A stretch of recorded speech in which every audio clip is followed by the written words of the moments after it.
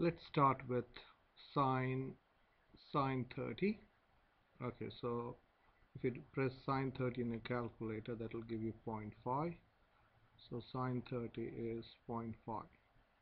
What does that mean? Sine 30 is 0.5 means this is 1/2.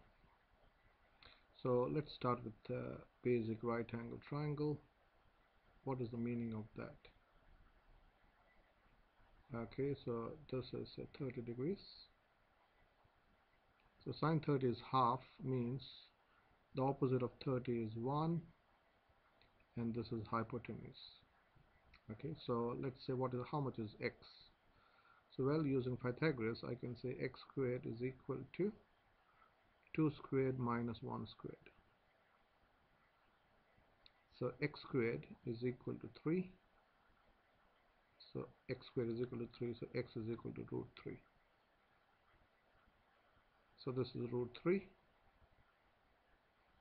So now we can say, well, if this is, so from this, if this is 30, this angle is going to be 60 degrees. So you can say find many other results. So this implies you can say cos 30 by just looking at this is adjacent over hypotenuse, which is root 3 over 2. Okay, now what can we say about tan 30? Tan 30 is opposite over adjacent, which is 1 over root 3. Okay, what can you say about, say, sec 30? Sec is the reciprocal of cos, which is 1 over cos 30. So sec 30 is a reciprocal of 3 over root 3 over 2, which would be 2 over root 3. Now what is cosec 30? Cosec is a reciprocal of sine, which is 1 over sine 30. So 1 over sine 30 is a reciprocal of 1 over 2, which is 2, and cot is a reciprocal of tan, so tan 30 is the reciprocal of tan, which is root 3. Okay, same way you can talk about 60 degrees. So what can we say about 60 degrees? So what is sine 60? Sine 60 is opposite over hypotenuse, which is root 3 over 2. What is cos 60? Cos 60 is adjacent over hypotenuse, which is 1 over 2. You can say about now tan 60. Tan 60 is for 60, this is opposite, this is the adjacent, so this is root 3. Sec 60 is a reciprocal of cos. Cos 60 is 1 over 2, so sec 60 would be 2. Cosec is a reciprocal of sine, which is sine is root 3 over 2, so this will be 2 over root 3. Cot 60 is a reciprocal of tan, which is 1 over root 3. Okay, so that's, you can say by just looking at right angle triangle. Okay, what else can we do? Okay, so if sine 60, so let's go to a unit circle. So let's now think in a different way. Sine 30 is equal to half. What does that mean in terms of a unit circle? So let me draw a unit circle. Sine is in a unit circle. Suppose this is a unit circle, so radius of 1. So in a unit circle, I hope by now you should know sine cos of x, cos of theta is equal to x, and sine of theta is equal to y. So when you say sine 30 is half, what does that mean in unit circle? When a particle has moved, sine theta is y, not half. So basically, let me repeat this. This means when a particle has moved theta degrees in a unit circle, the x coordinate is going to be x and the y coordinate is going to be y.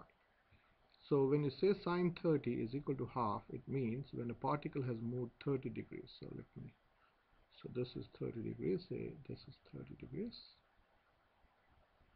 The y coordinate is half. This is what it means. The y coordinate is half. Okay, so if the y coordinate is half, when else would the y coordinate be half? Well, if this is 30 degrees in the first quadrant, if you take 30 degrees in the second quadrant, this is 30 degrees in the second quadrant.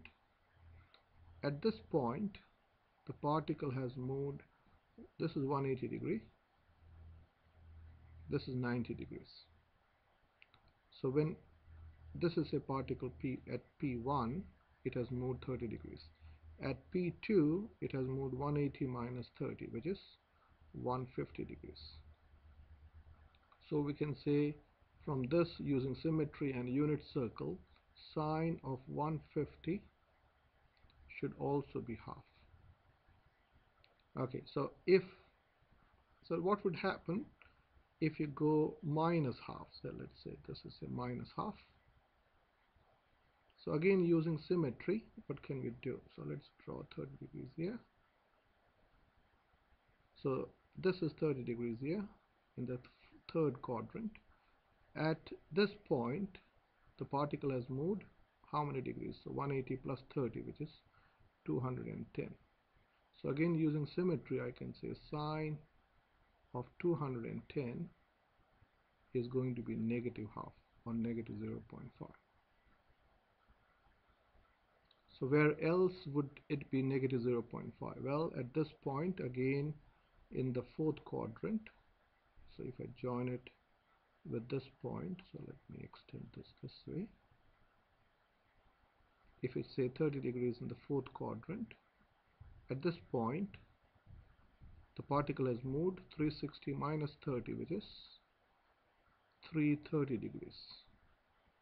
So this should be sine 330 should also be negative 0.5. Same way, what would happen? So I want you to do this yourself. Say cos of say 30 is root 3 over 2.